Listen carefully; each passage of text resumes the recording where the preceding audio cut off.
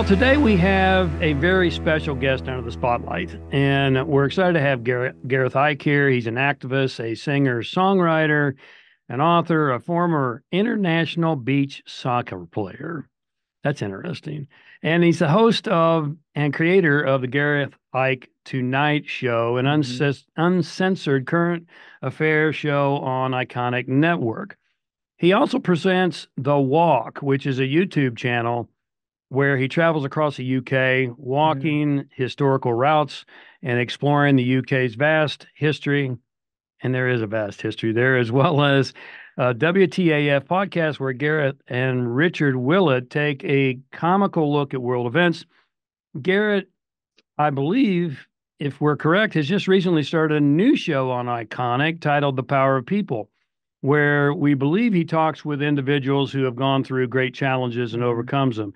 He's a husband, a father of 2 children, and lives in Derbyshire, England, and he's obviously a very busy guy. So we're grateful to have you here today, Gareth. Welcome to the spotlight. It's a pleasure. Thanks for having me. Yeah, so let's start off with, obviously you cover current affairs in both your show on Ickonic as well as your podcast. So if you had to name 3 of the most critical current affairs that our world is dealing with today, in your opinion, what would they be? All of them are complete fabrication, I would say. I think climate change is huge, not because I believe in it, but because it's what is being used to drive changes to society.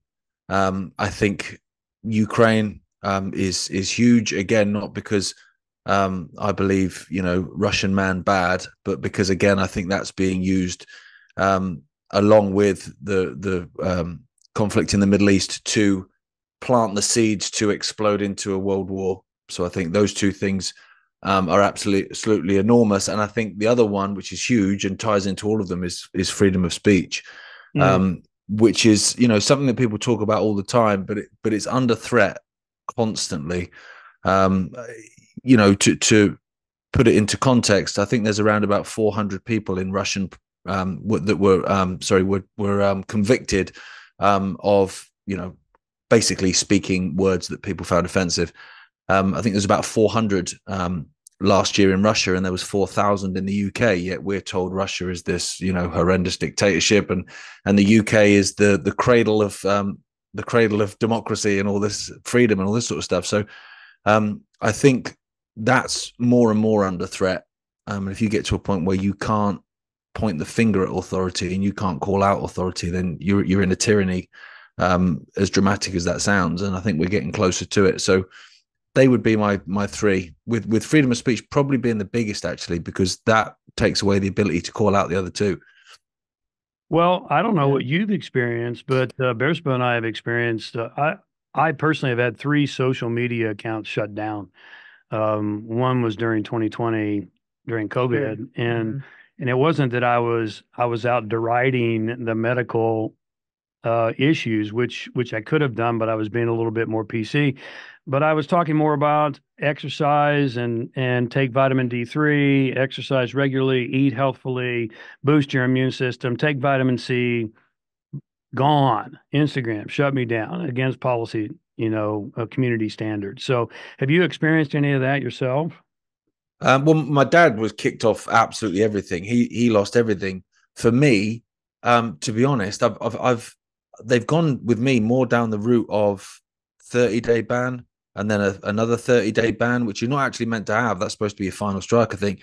And then they go for massive kind of, hiding your content and stuff, or putting warnings on your content. For instance, Instagram now, like I can't do an Instagram live. Like if I try and do it, because I tried to do one a little while ago. I was out on a walk and I was in the middle of nowhere, and I'll be honest with you, I was lonely. So I thought it'd be funny just do an Instagram live. At least you got some interaction with people. And it wouldn't let me. And I was like, oh, what's that about? And it said because of your was it continued community violations? Well, it sounds dead Orwellian, but whatever that means. So that's the route they've taken with me, is shadow banning and not allowing me to use features like going live and stuff like that. But for now, touch wood, they've not taken my account or anything like that. Yeah. Wow. Well, give it time. Yeah. Yeah. Don't worry. It's You know, coming. it takes a lot of courage, doesn't it? I mean, it really takes courage to speak the truth, because people who speak the truth are persecuted at best and even prosecuted. I saw just today, I don't know if you've seen this, but, and of course, this is in the US, but I'm sure you're familiar with Letitia James, at least to some degree, and what's going on with Trump and her prosecution of him for this Yeah. absolutely absurd issue of the worth of his property in Florida. And she went to speak to a group of firemen, and they booed her. And now they're being warned, if they don't come out and admit they were booing, that they're going to be hunted down, because there's going to be some kind of prosecution for booing. Wow. I don't know what law that's breaking. You know, I mean, it goes back to freedom of speech, obviously. Yeah. I don't understand what law that's breaking. It's not breaking a law.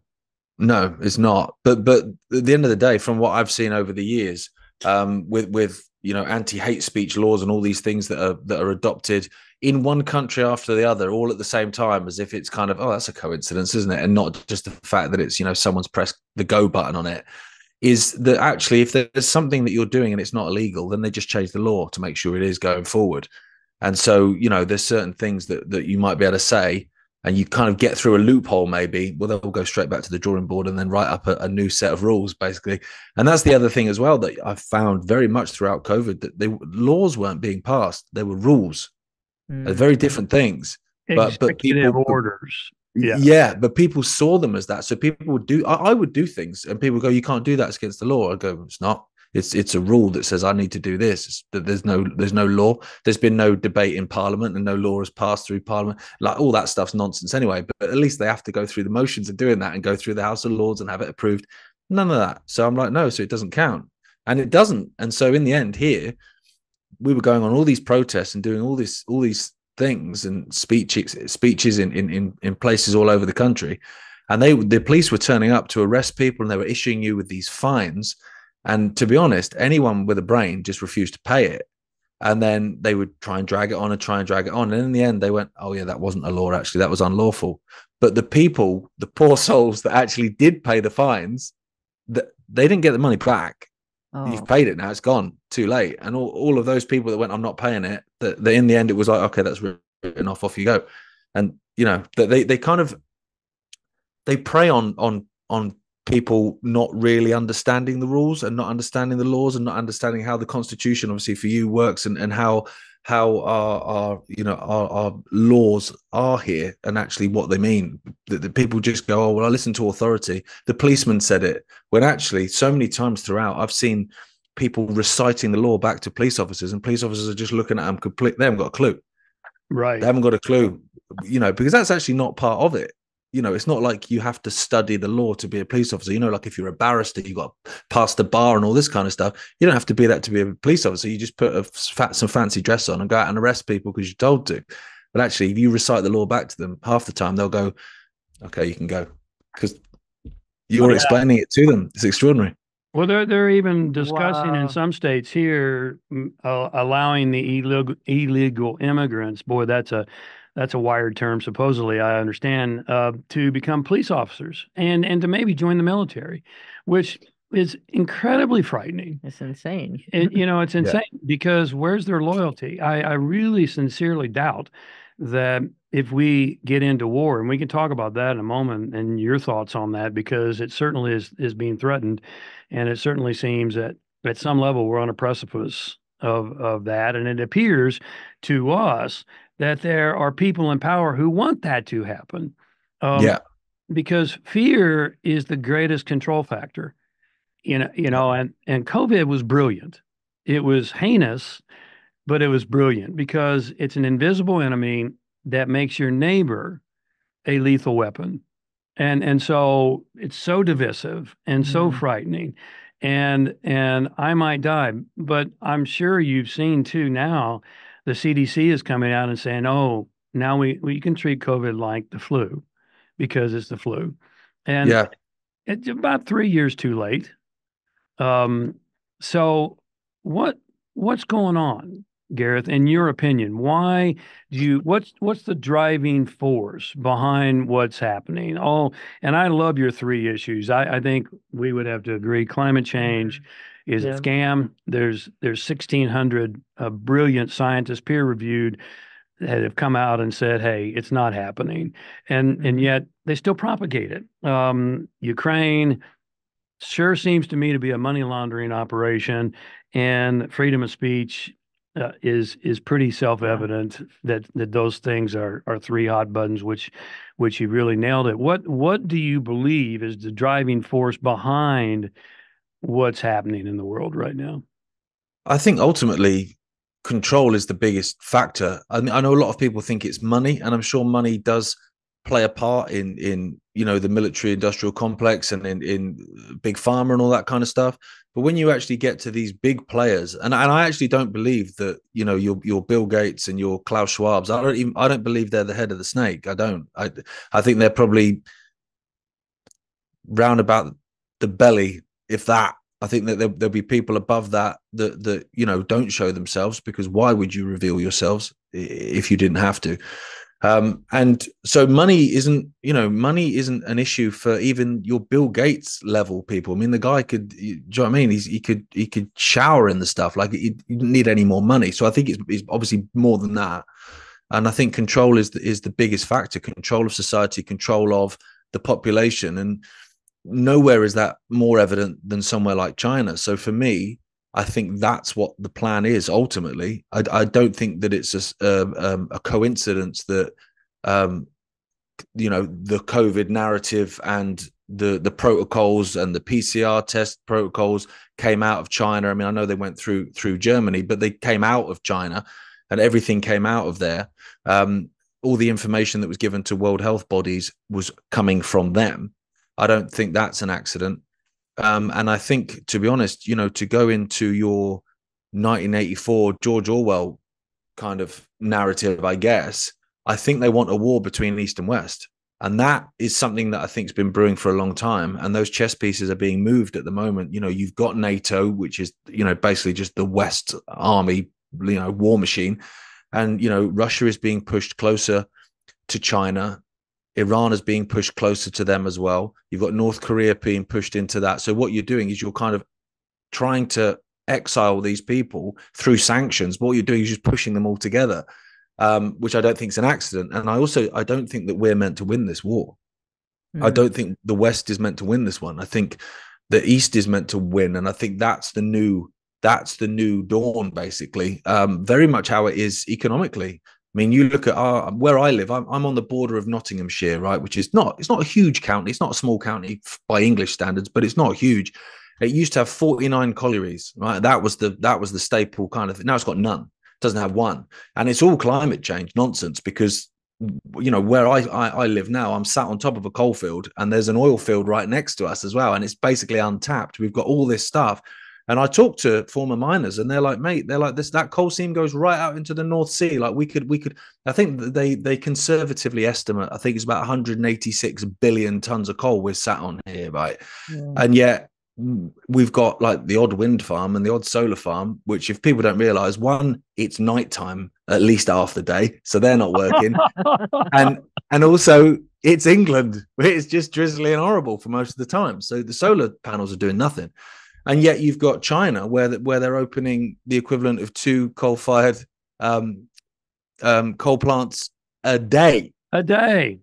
And it's like, a week. Sorry, a week. Yeah. Sorry, a week. Yeah. 2 a week being opened in China, while all of them are closed here. A week, that's okay. Yeah. But you know what I mean? So it's like, so they can do what they want. They don't have to hit any of these so-called climate goals or any of this nonsense. So they can just make all the money. They have complete food security, complete energy security, and yet we're here, scrapping around on the floor. America's the same. You're sat on huge oil and coal reserves. Huge. Yeah, and yet we're buying in coal from Poland, and we're buying in gas from Russia, who we're told we're supposed to be at war with. It's like. They can just switch that off. Then you've made yourself completely vulnerable, and I don't think that's by accident. And I don't think Biden won that election at all. Not that I think I don't think there's much of a choice between most politicians. If I'm honest, I always say they're two cheeks on the same backside. It doesn't really matter which one you vote for. The government's going to get in. But with him, I think, what you had with basically a senile guy was actually someone that would just say yes and write checks and balances and sign in things that he's told to. He's not going to ask any questions because he doesn't even know what day it is half the time. So they've basically just run America into the ground, which I think, again, is intentional. Well, and I'm sure you've seen what's going on in Congress. He has 20 shell companies. He's taken multiple millions of dollars under the table from foreign countries, including China. You say that Iran is being driven closer to China, and yet here's the enigma, and then again not, is that Biden is helping fuel Iran too. So it's quite a conundrum. And let me ask you, and do you believe that these issues, which we totally agree with you, by the way, and a little bit about both of our stories. Bersaba escaped Iran, and here we go back to it again. Yeah, and well, God willing, no. Yeah. And I was the target of the government in 2009-10, and they bankrupted me. They literally took me down. So those things shook us and woke us up a lot. Well, she woke up very early age because it was not a stretch for her to realize that the government was not her friend. But for a lot of us, including me, that was a real rattling of the cage. Do you think this is new since 2020, or do you believe it goes further back than that? I think it goes way back. I'd say it goes decades back. In fact, the more now, because a lot of, well, to be fair, I didn't ever really accept their version of events because, my name's Ike. Do you know what I mean? It's sort of in the DNA I was raised to basically question everything. But most people aren't, and I understand that. You get on with your life and you get your paycheck and you pay your mortgage and you go out for a few beers on a Friday and everything's all right. And you don't really want to look underneath the rock because if there's spiders and creepy crawlies under there, you don't really want to see them. So you just, that's fine. It's fine. I'm all right, Jack. And unfortunately, that's what's made a lot of Western nations, particularly because we've done pretty well, in terms of our economies and our standard of living. Most people are, I'm all right, Jack. I'm all right. Yeah, no, it's horrible there, what's happening in Gaza, but it's somewhere over the rainbow. It's their problem, somewhere far away. And then Russia is slightly different because, that's a little bit closer. Oh, okay, But I think what, unfortunately, it takes for most people is for something to affect them. And only then do they start to look around and wake up. So, they're fine with people breaking into the neighbor's house, but it's when they come knocking on their door that they start to wake up and say, what's going on? And so while I think, COVID was obviously horrendous in terms of what they forced on people and the tyranny and what they did to world economies and people's mental health, people's livelihoods, people's health with these injectables and everything else. While I think that is obviously beyond abhorrent, I also think that actually that was them coming out of the shadows because they've been, people say about this, we want to go back to the old days. I'm like, mate, the old days weren't great either. You just thought they were in comparison to this, but actually they weren't all that great either. We had inequality, we had homeless people on the streets, granted not as many as we've got now, but it wasn't a perfect world. But people weren't affected by it so much, so they looked the other way. Whereas over the last 3 to 4 years, they've started to go, oh, hang on a minute. Oh, this can happen to me. In fact, this did happen to me. And they've started to kind of think, hang on, I did cover my face and I walked around a shopping center following arrows on the floor. What was I doing? I was, because people are kind of waking up now out of that coma, weren't they? That was just brought upon by just complete, programming through the media and everything else. And so I think we're actually at quite an interesting time now. To answer your question, I think it's gone on for a very long time, but I think it's just become more obvious now. It's one of those, isn't it? If I put prison bars on your windows in your house, but I make sure that they're invisible, you're not going to try and escape. The minute you see that there's actually bars on the window, do you know what I mean? The baseball bats coming out or whatever, the jack to try and, you're going to try and get out because you're very conscious of that as soon as you can see them.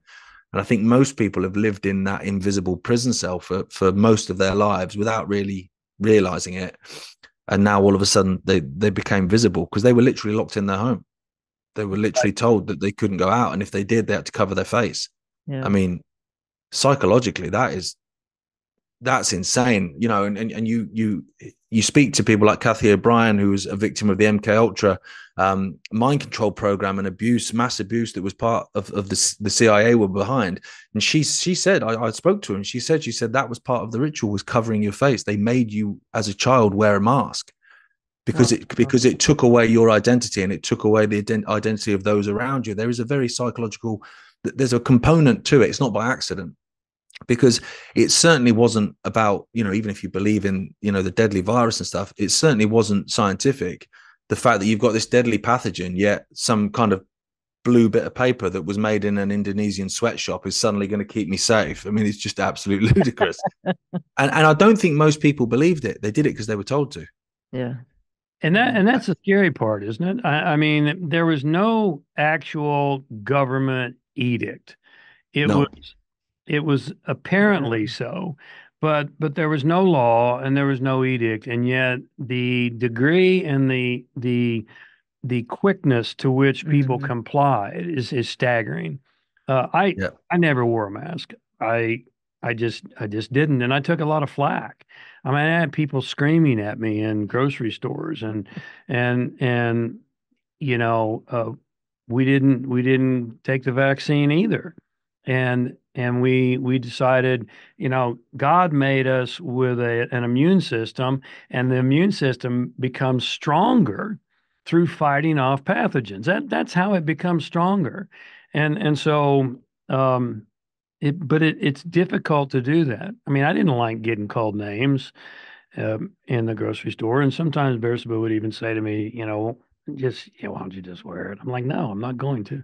You know, I'd put it under my chin, and so anyway, it's really surprising how quickly people comply. And I think, and I'd love to hear your opinion on this. I think the number one fear of the human species is the fear of death. I mean, it's pretty hard to argue. And so the fact is, we're all going to die physically. Now, we could talk spiritually, and that's a whole different matter. You know, our energy never dies, and that's even physics. But we're all physically going to die at some point, and yet it's the number one fear, and we want to avoid it, and we want to suppress it, and we don't want to look at it. And so that's what was put upon us, and consequently, people who are in fear are easy to control. 100%, 100%. But I think, do you know what was funny as well, though, is when I don't know if it was the same in the US, but here it became quite apparent quite quickly, with the exception of a few people that were quite hysterical about it, because I think it was their Dunkirk, you know, like it was their Blitz, you know, like I lived through COVID. It's like, yeah, so did everyone else, mate. But they kind of had that as that was their thing. It was like going back to the fact that people have had these privileged lives. I think that's why when you look at impoverished countries, you know, countries in Africa where they just got on with it, they weren't bothered, and they didn't take these vaccines, and they had a hell of a lot lower excess death rate, because they're just used to, you know, stuff happens, man. Life is not always nice. Let's just get on with it. Whereas in the West, we were just kind of like, you know, I've had a pretty good life, really. And actually now there is some status in being a victim, which I believe, as mad as it sounds, was started by your X Factors and things like that. Like when people sing on the X Factor, it's not about the singing, it's about their sob story. It's about that they grew up and they were beaten by their parents, and or their dad died when they were young, whatever. No one ever stands up and goes, yeah, had a great upbringing, both parents really supportive, they're in the crowd now. Yeah, and this one's by Marvin Gaye. Like that never happened. It's all about the sob story, isn't it? So you create this place where everyone wants to be a victim, and then you give them a reason, and they go, yeah, I've got long COVID. You haven't, mate. You're just overweight and you're lazy. And it's a really great way to be a victim and have that moral superiority as well, because you took your jabs and you wear a mask and you were saving granny when actually you were doing anything but. But I'm the same as you. I didn't go along with any of it. I didn't comply with it. I'm not doing it, because what I realized very quickly with with it was, like I say, with the exception of those that were hysterical, is actually most people very quickly realized that this wasn't anything of any significance. And actually it was the flu. The fact that you've got one illness with a certain number of symptoms disappears and a new illness arrives with the same symptoms and replaces it. I mean, that's a sleight of hand if ever I've seen one. But what I found was these people weren't worried about getting ill, and they weren't worried about the police either. They weren't worried about the government. They did what they were told because they were worried about what Dave across the road or Joan at work would say about it. And that was the most extraordinary thing. It was like you have literally, you've basically just run yourself into the ground, lost everything essentially, locked yourself away, taken away all of your individuality because you're scared about what Dave across the road thinks. I mean, that's embarrassing. You know, and I'd have these conversations with people like, for crying out loud, mate, it's just, what a life. Yeah. Dave's an idiot. Yeah. Yeah. You know what comes up for me, and I That's can't, fascinating though. Holy moly. I can't quote it directly. I'm sure maybe you've heard of it, but there was a study done years ago, I believe at Stanford, where they put a guy in a room, hooked him up to some electrodes, and they put another guy in a different room.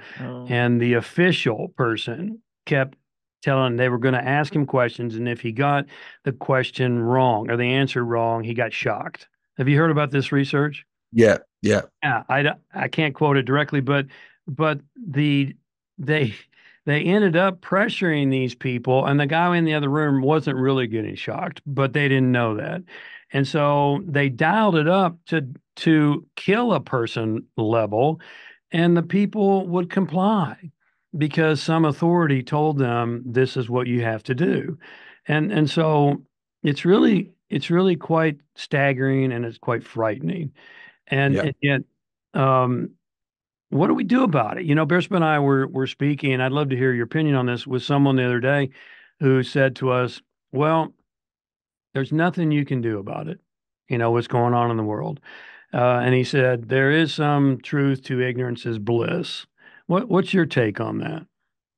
I think ignorance is bliss for a very short period of time.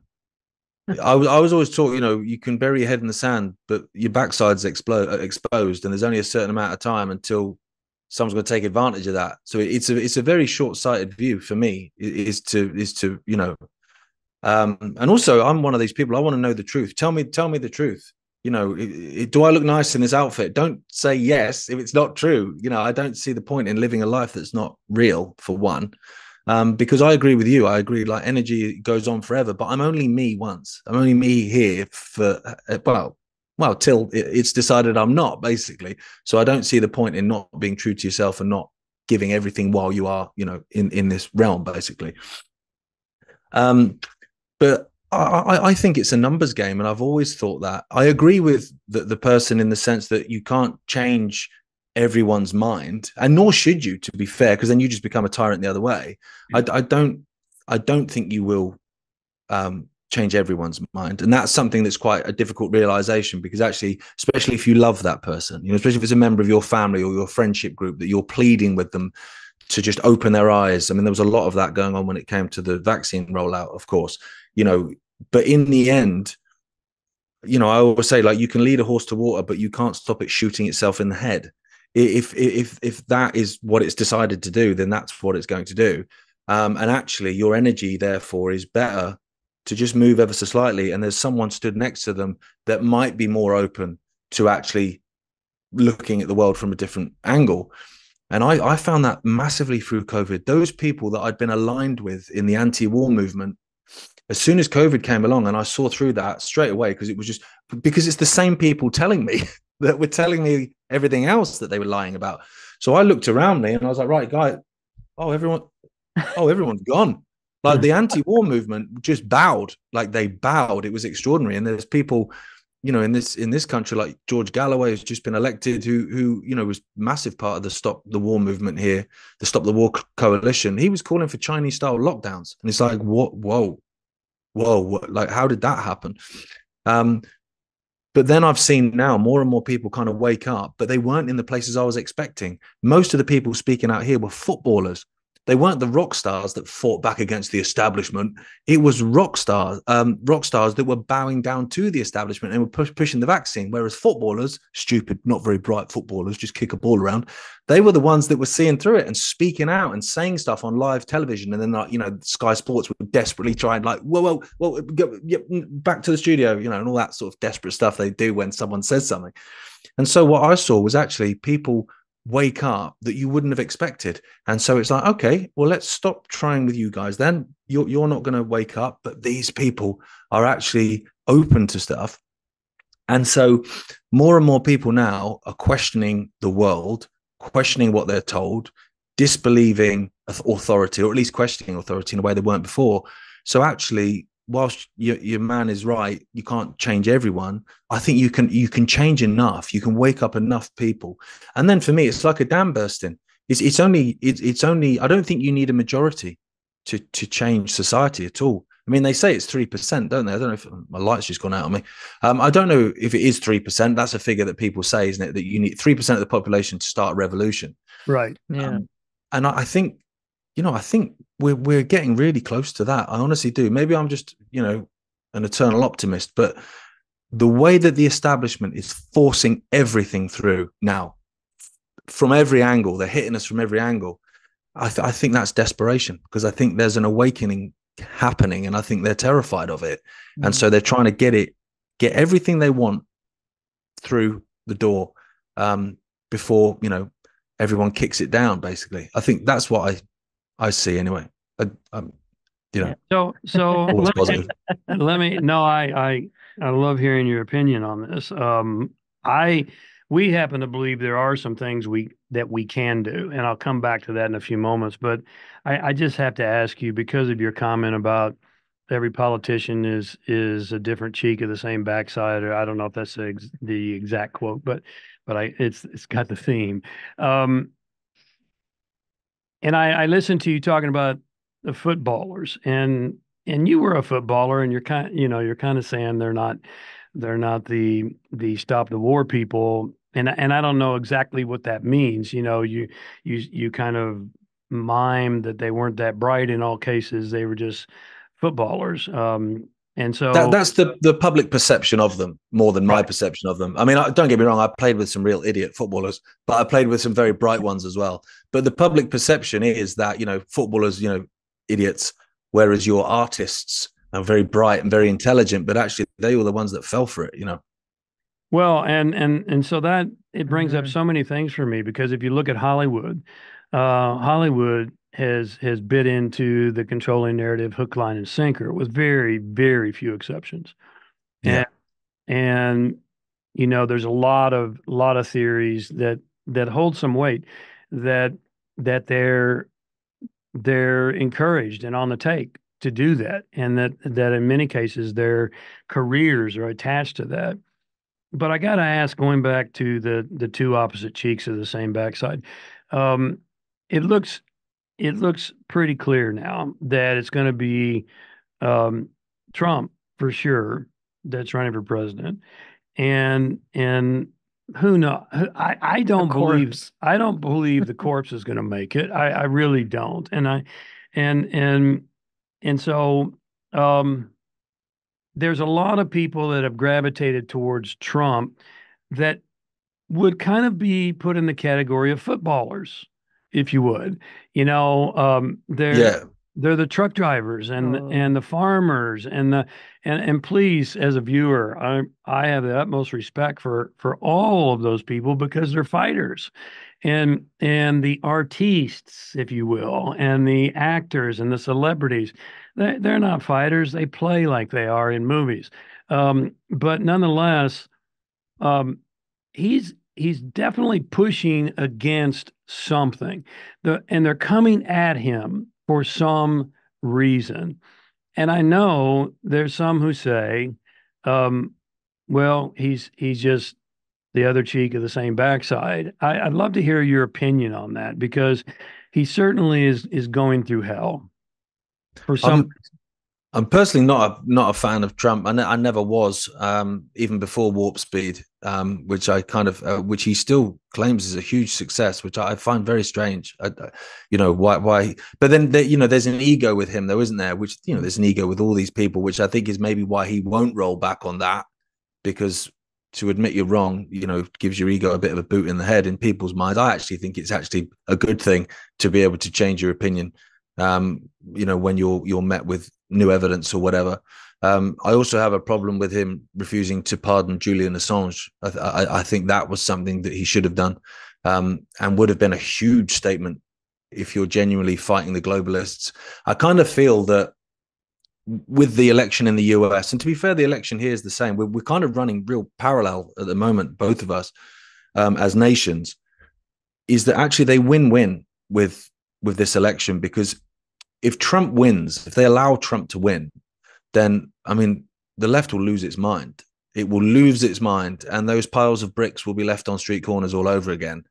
And I think you'll have a repeat of the George Floyd riots and everything else that went off. I mean, people forget that they took over large, areas of like Seattle and made them completely lawless and stuff. It was a crazy time. But then on the other hand, if Trump gets arrested, or they throw him in jail, or they stop him running, then you're going to have all of those people that support him will lose their minds as well. And so, either way, I think there is a real potential for some kind of, civil conflict in America. And I think that's probably the idea, because it's a great way to drag America down even more. I think these people vote for or support Trump because they see him as the lesser of two evils. I think that's probably why most people vote for most politicians. Actually, I don't think there's probably a small percentage that think Donald Trump or Rishi Sunak or Tony Blair is their friend, but most people are like, well, who else are you going to vote for? I'm not going to vote for Biden. I'm not going to vote for the Democrats, because they're just basically going to force in all this gender critical race theory nonsense. I don't want to be part of that in my life, which I need. I agree. So actually, we're going to go, for the lesser of the two evils. But actually, in the end, on the big things, I feel like you've got a one-party state, and we definitely have a one-party state here. Where actually they argue across the table about certain things, but when you come to climate change, aligned, COVID aligned, war generally aligned. And so those three huge things, they will be on the same page as everything else they can argue about and make this illusion of democracy. For me, I think, the difference at the top end of the Republicans and the Democrats is the same as the difference between the Conservatives and the Labour Party here, which is the Labour Party are the Conservative Party, but with a pride flag on. That's basically it. They badge themselves as this kind of more moral side, when actually that's complete nonsense. They use minorities to get elected. They don't support them, couldn't care less. I mean, the idea that Biden cares about transgender people, the guy couldn't care. He probably doesn't know what one is, so he's not bothered. But that they do what they do to get votes. And I think the other thing is, I think a lot of people that are this, like you obviously said, like the artist types, your Hollywood types, those kind of, and I spent a lot of time around, as a musician, I spent a lot of time around those people, and you avoided talking politics with them, because you'd want to take a revolver to your head after a 10-minute conversation with them about it, because they're so moralistic, or at least they believe they are, that they basically, their heart's on their sleeve, but the brain's in the bin. And so you will have a conversation about immigration, and they will just go, well, everyone should be allowed in because that's the nice thing to do. And you look at them going, right, okay, 2 words, public services. Like, where's everyone going to go? Where's everyone going to work? I don't know. Figure it out. Well, they won't figure it out. That's that's idiocy. Whereas people on the right, I think, engage their brain a little bit more with stuff like that, and they're a little bit more realistic, I think, with certain things. But then there's other things that you wouldn't agree with. I think, if you had a combination of the two, which I think would probably be a good idea, actually, in terms of a political system, to have people, representatives from both sides within a government, so that you can actually have that perspective coming both ways. I mean, I can't see that ever happening, to be honest, but it would be, I think, a decent way of doing it. Because both sides have good ideas and both sides have horrendous ideas. It's just the idea that they push those ideas on people that don't want them, which happens a lot. Yeah, I think the the irony, I do agree too. The irony is that the people who are, quote, inclusive are inclusive as long as you agree with me. Yeah. Which is it's the way the anti-racists only see race. Right. Yeah. Right. They're obsessed with it. Obsessed with it. We've got theatre showings here now in the UK that are black only. What? Yeah. And so it's like, sorry, I think that's segregation. That I just got to put it out there. And it's run by the anti-racist movement. So what you've got is the anti-racist movement doing what the racists did in the United States in the 50s and 60s to combat racism. Wow. I mean, you can't make it up. Yet the media thinks it's a great idea. Yeah, it's a great idea. Imagine turning up to watch. But the other thing is that surely I can go anyway because I can just identify as that and no one can say anything. Right. True. So I'm still allowed in. but that's the madness of it. And it's the same as the anti-sexists. They only see sex. That's literally what they see. They don't think who's the best person for the job. They go, oh, it's another white man. And so, particularly in this country, to be a working class white man is like best of luck, son. They literally are the failing. They are the failing demographic, and that statistically they're the failing. They are the most likely to fall into drug abuse. They're the most likely to be homeless. They're the most likely to be alcoholic. They are the most likely to not go to university. Then they're the most likely to drop out of university if they actually do get there. They're bottom of the league in every single table because they've been completely neglected. And in fact, just last year, or maybe what year are we now? So 2022, a wealthy guy was seeing the fact that there were all these scholarships being started for different communities, but not for white males. And so he put forward a few £1 million, as you do, to do a scholarship for working class white kids, and they were banned. They were banned from doing that, but they had those scholarships for every other demographic. Wow. And then what amuses me now is that's what you've done for a period of years, and then they've come out saying that we're going to have conscription potentially to fight the Russians, and the people they want to fight and die for them are overwhelmingly the white working class males who all went, no chance, mate. Why would I fight for you? I mean, I saw one guy come back to him just saying, why would I fight for you? If the Russians invaded, I'd be stood on the beach to welcome them, mate. Because that's basically what you've created in this country. It's mad. It is mad. Everything's inverted. I've realized that. If they tell me X, it's definitely Y. Wow. Well, and that's happening here too. I mean, it's really. I mean, Biden says that the biggest threat we have is white supremacy. In our nation is white supremacy, and last time I checked, he's white. So I don't get it. And if you go back, I don't know if you've seen any of the old video footage of him talking about, just incredibly deriding Black kids coming into his children's schools and all those kinds of things. So change of heart or change of agenda, you have to decide for yourself. But I happen to go with the latter.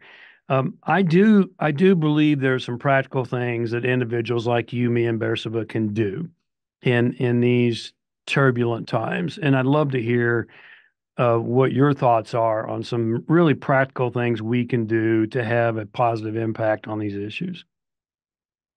Yeah, I mean, for me, I think as simple as it sounds, but pointing out the idiocy of things that are happening, I think is vital. And I found that throughout COVID, because my idea wasn't to be an activist. That was never my idea. I'm just like, I'll say what I think because it's how I was raised. But the idea of standing with a bullhorn on the street was never something, I'll be honest, I ever saw myself doing. But then what was happening throughout it is so many people were messaging me, people I used to go to school with, people I played football with, that were like, mate, I agree with what you're saying on your Facebook, but I can't say it because my boss is X, Y, and Z, or because my mother-in-law is X, Y, and Z. So actually it was like, okay, well, I work for myself. So unless I have a moment of madness and sack myself, I've kind of got a bit of a duty to actually then speak out for those people that kind of want to say something, but actually they're going to, they've got more to lose. And so I think that's vital. If you're in a position like we are, fortunately, where we can speak out, then you have to. I think that's a duty, that if you have to, call a spade, you have to say it as it is. And if people call you names, well, whatever. Do you know what I mean? They'll be calling someone else names tomorrow. And another thing I think, which is really important, which a lot of people don't do, is actually live the life that you're promoting. I see it all the time where people talk about doing this and talk about doing that, and they don't do that themselves. They don't live that way. So they preach it. You see it on a lot of these kind of YouTube, wellness and lifestyle coach types, and they're down Burger King an hour later.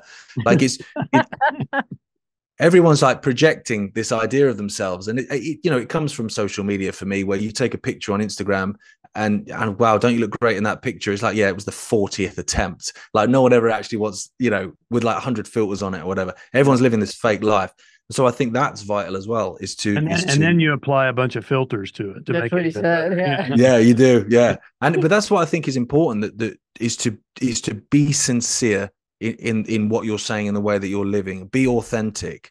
And if you can just improve yourself by doing that, then you improve the lives of people around you. They do the same. All of a sudden you've got this effect on society that most people don't think they can have, because it's just little old me. I'm in a house in Derbyshire. What can I do? I can't do anything. I'm not a politician.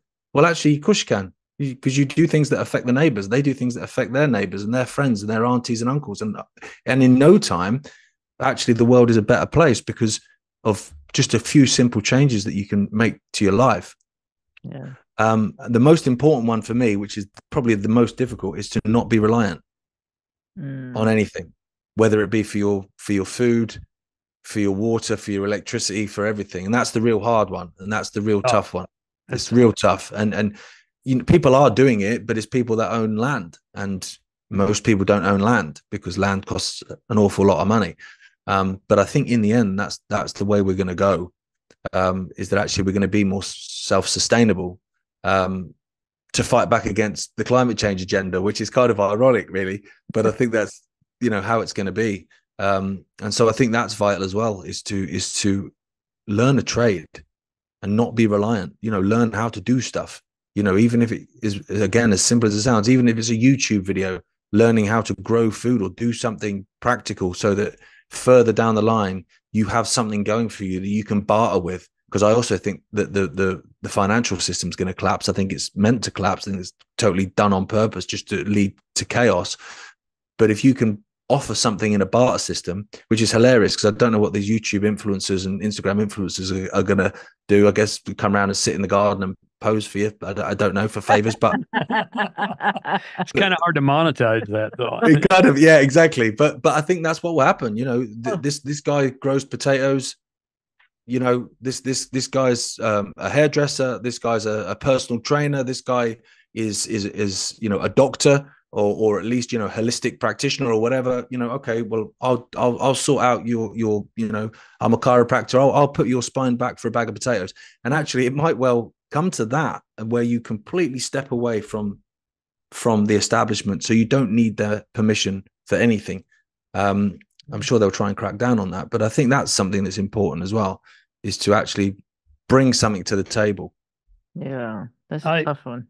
The become self-reliant is really a difficult one. We've talked about it, and it's challenging, because we don't own a whole lot of land either, and so we support our local farmers. We go to our farmers market. Yeah, we get all of our meats, from our local farmer, and it's all grass fed and grass finished, and it's all healthy, and we do all those things. And one other thing that we've done that I think all of us can do, and I'm talking to the viewer as well today, is we decided to stop supporting businesses that we disagree with their ideology. Yeah. We got rid of all of our Nike workout gear. We used to have a lot of it, and we just got rid of it, and we stopped with Disney, and we stopped, with a myriad of things that we didn't agree with their ideology. And I think that's one way that I see, and we can see this collectively. It has an impact where it hurts them on their profit and loss statement. And that's where we have a tremendous amount of power. They need us. We don't need them. Exactly that. And just look at Bud Light. nearly call it Bloodlight then, but that was a fraudulent slip. But then it's the same here with Costa Coffee. Costa Coffee did it here, where they put this ad campaign out, and it was like this cartoon, but it was a girl who just had Bermuda shorts on and with mastectomy scars, because they transitioned, and it's a kid, and that was an ad campaign, and so people went no chance. I mean, it is quite overpriced, but I would occasionally have a Costa. If you go into a service station, they're nearly all Costa or Starbucks, and I'd been boycotting them for the best part of 20 years. So I was like, well, that's fine. I won't have a coffee. I can live without a coffee. That's fine. I'll just make one when I get home. And so you're right, completely. You make those decisions. It affected them massively in the pocket, and they came out and they apologized for it. Won't happen again. Sure it will, but it's important. Absolutely. You decide where your pounds and dollars go. That's it. And the other thing, actually, to be fair, and I should have said this as well as the self-sufficient thing, because I think being self-sufficient, unless you own farmland, is impossible. Probably you can strive to get as close to it as you possibly can, but especially if you have a family, it's probably different if you're just feeding yourself. But if you've got a family, it's hard. But that's where finding your tribe comes in. That happened massively in COVID here. People found their tribe because they were lonely. They might be the only person at work, or the only person in a friendship group, or the only person even in a family that saw through it.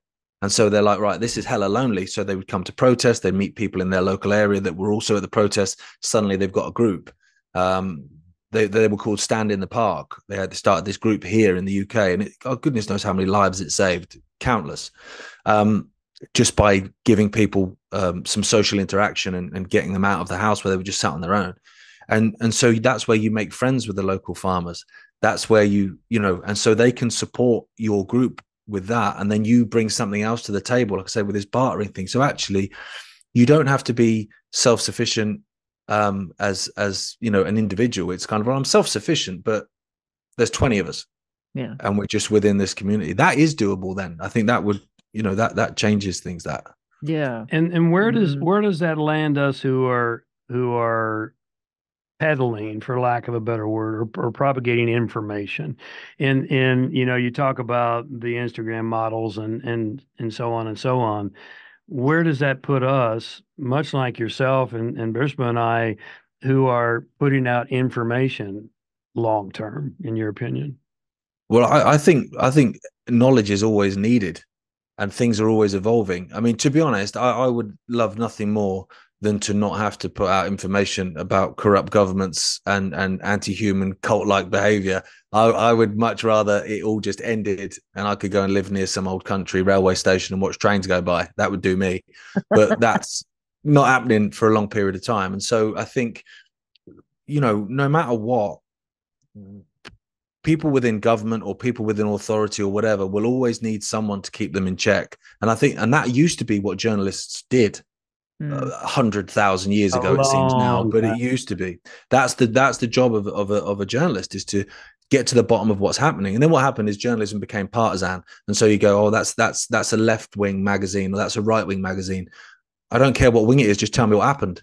I don't need your slant on it, So I think that there will always be a place for people that are, spreading information and calling out authority and explaining the way that the world is. I think that's important. And if you have to do that, with having slagged off solar power, with a little solar thing in your garden to power your setup so that you can podcast, and if the internet goes down and all that kind of stuff, like I'm sure it will, well, the internet's not been around for that long. Think how many revolutions happened before the internet. I think pretty much every single one, because I don't believe the color revolutions across the Middle East were anything more than complete scams anyway. So any legitimate revolution was happening.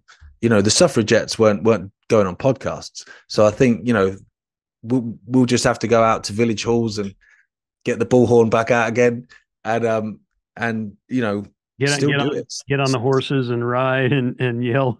Exactly. That's what it is. The people always know the truth when they hear it. I think deep down it resonates completely differently.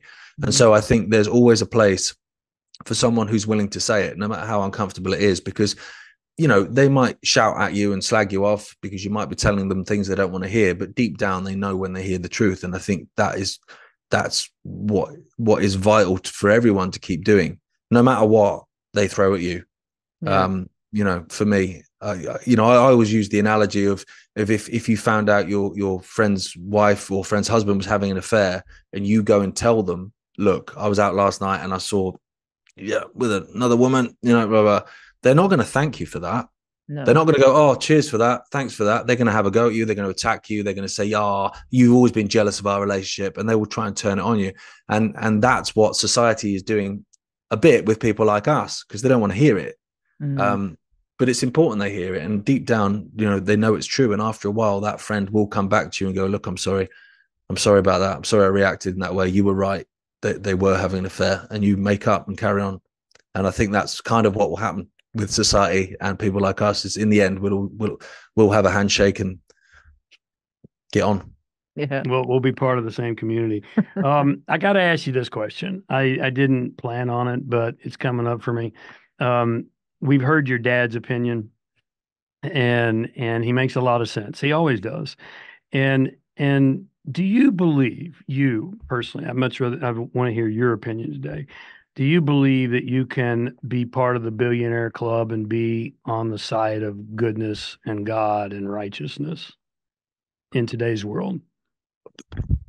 Short of making it by being an incredible sports person, and even then, to become a billionaire, you would have to sign endorsements with some horrendous sweatshop running companies, and look the other way in terms of morality on that. So I would probably say no.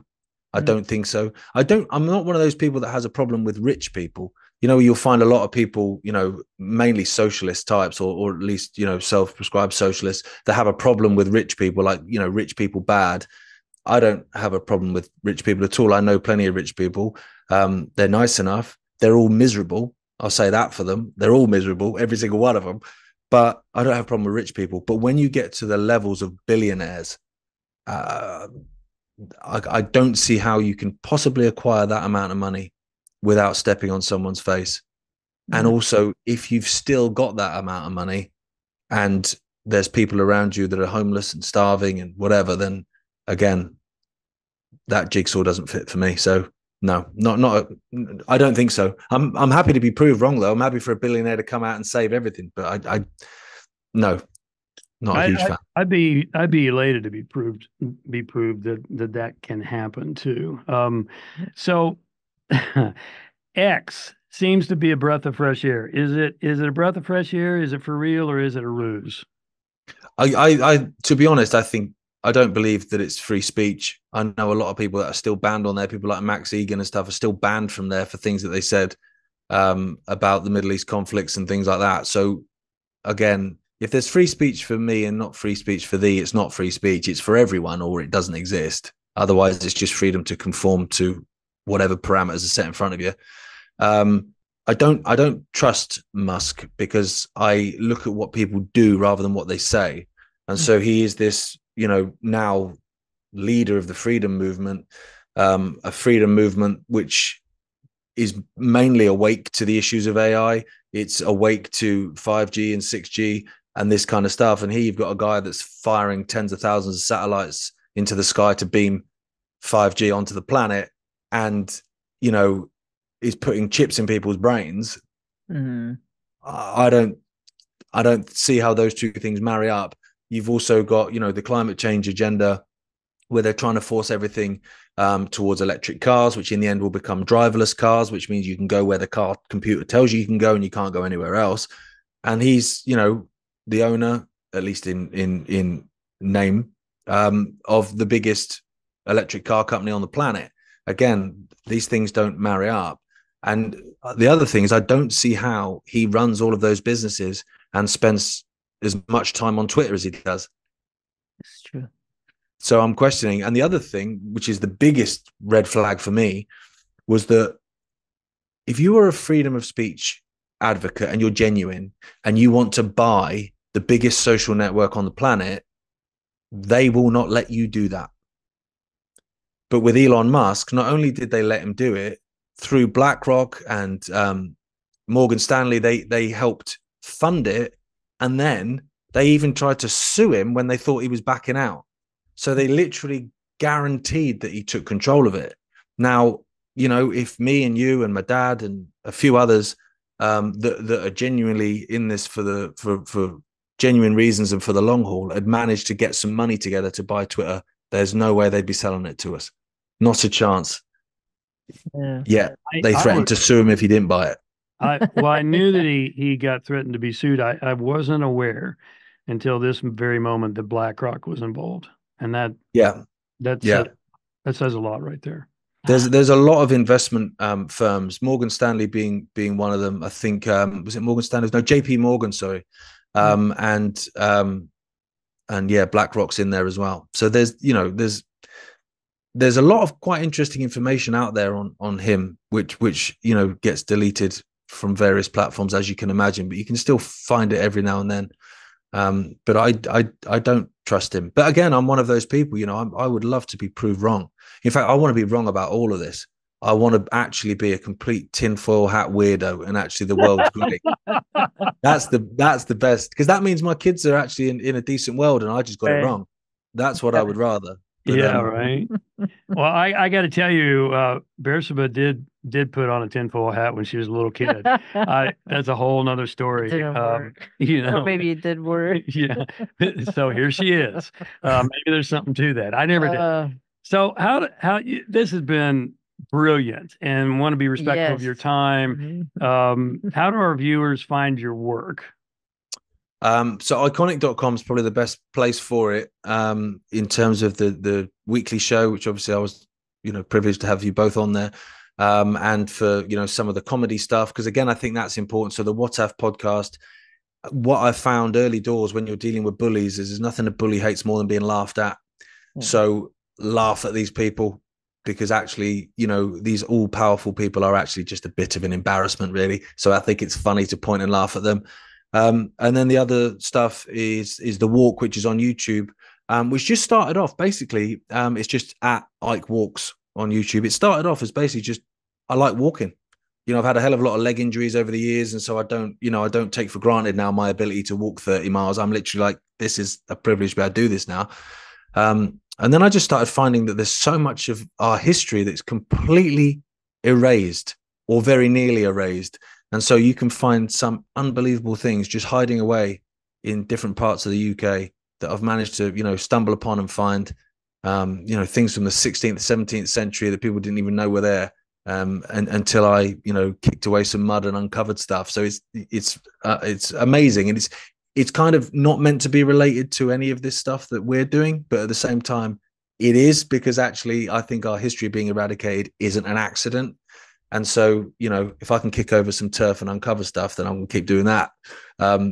So they're all different things, but that's where people can find me. And I'm also on Twitter for now. I always say for now, because it's only one word wrong in it and I'm out.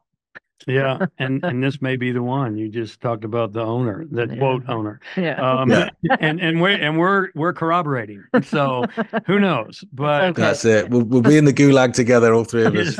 Yeah. And we won't be shocking people just because they tell us to do it. It's the right thing to do. Hey, God bless you, man. And again, thank you so much for your time and your energy and your wisdom. And we'll look forward to staying in touch. Oh, definitely. Thanks for having me on your show.